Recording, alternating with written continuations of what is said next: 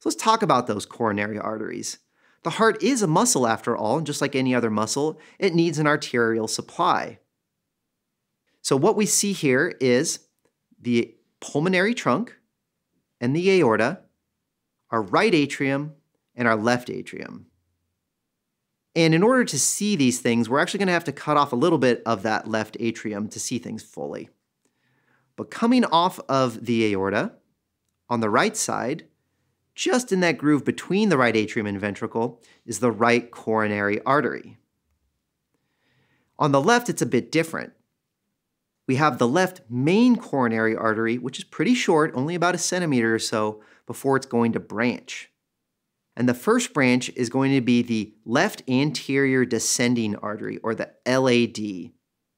Also known as the anterior interventricular artery because it sits along the anterior surface of the interventricular septum, but most commonly is called the LAD. The other branch is going in that groove between atrium and ventricle, mirroring what's happening on the right side, and this is going to be called the circumflex artery.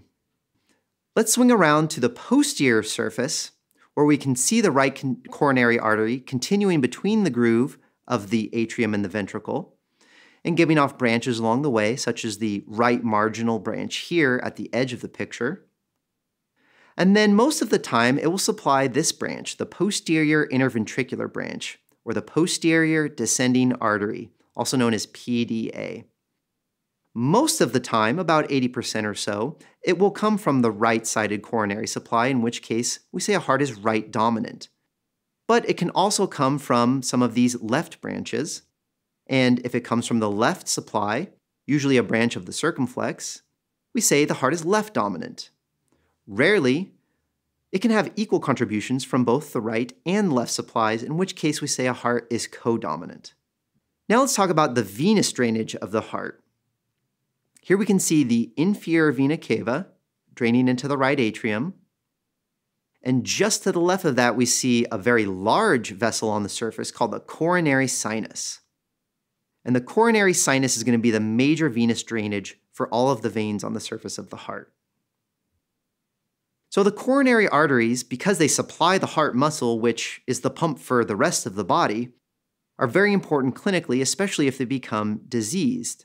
In fact, we call that coronary artery disease, or CAD. And what can happen in coronary artery disease is a portion of the wall, the inner portion, can get this buildup of atherosclerotic plaque. And as it does so, it will compress that space we call the lumen. So the space for blood to go through gets narrower and narrower. And that can have a lot of consequences. But the main problem is the fact that heart muscle is going to need oxygen to pump. And if a plaque were to break off and acutely block all of the blood supply, that's how we would end up with something like a myocardial infarction, or MI, or heart attack. So what can you do about coronary artery disease is, for example, you can bust that plaque open, going into the artery with a closed stent, and then with this catheter that has a balloon, you can inflate that balloon and push that plaque out of the way. And by doing so, you can sort of reconstitute the normal lumen of the artery and restore the flow through that portion of the artery and get that oxygenated blood back to the heart muscle. Here we have an interesting form of imaging called angiography, where a catheter gets right up to the opening of the coronary arteries and injects a radio-opaque dye, which means we can see it on these serial X-rays. And by injecting this dye into the coronary arteries, we can actually see how well they flow and supply all of the branches that they're supposed to. This is very helpful in locating obstructions. For example, here, where once the dye is injected, we see it go through some branches, but then it abruptly stops at this one. And that's concerning because we know that that means no blood is going beyond that branch to supply that portion of the heart. And therefore, if it hasn't already, it's at risk of developing a heart attack there.